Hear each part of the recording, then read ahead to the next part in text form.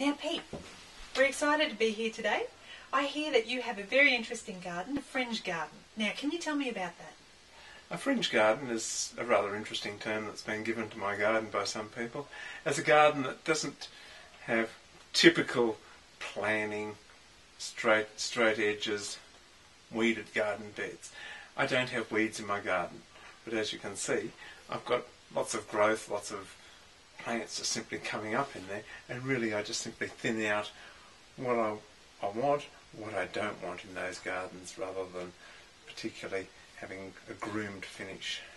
So, Peter, you're really pushing the boundaries of what a garden is.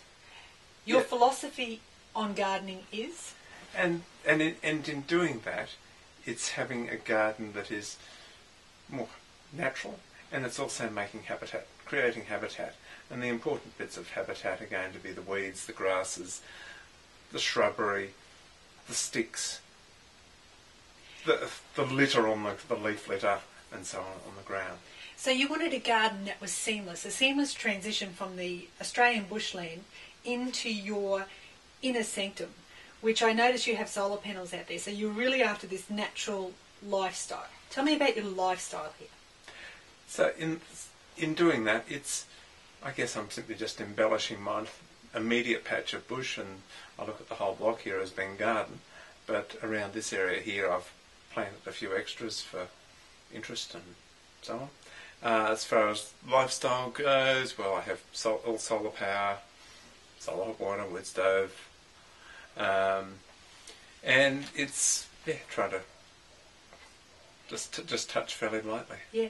So take me back to when you were actually buying this property, because as we were coming through, I noticed that we're actually built on a road quarry. Tell me about what were your thoughts when you first bought this block of land? My thoughts? Perfect. In what way? Perfect. It was 2/3 of the place has been taken out for gravel. As you can see, there's a lot of areas that are cut down a bit deeper to what the natural soil level is. So they've taken off the metre or so of nice gravelly topsoil, which has left a pretty hard clay base underneath there. And over 30-40 years that's regenerating quite well. Where the garden is in natural soil, so the plants here are growing in a red gravel over clay, which gives the plants both good drainage, plus with the clay there's that moisture reservoir deep down, which I'm finding is ideal for all sorts of plants that would be difficult to grow elsewhere. Now, I noticed out there you have some Eremophilus, and obviously we had the Eremophila group here before. Can you tell us something about Eremophilus? What do we need to know about Eremophilus? Eremophilas are a genus of Australian native plant that grow particularly well in heavy clay soils rather than red gravelly soils as I have here. I've got some like Eremophilus splendens, for example, that are doing well here.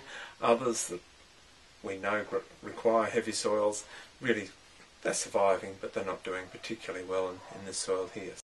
And I noticed that you have some exotics here, so you're not frightened to put exotic plants in? No, not at all. The plants I'm going to grow are plants that survive here, on one hand, and plants that aren't going to become weeds here. But I'm happy to have things that will self-seed in moderation. And basically, some of the plants here have effectively relocated themselves to a more suitable site to where I first planted them.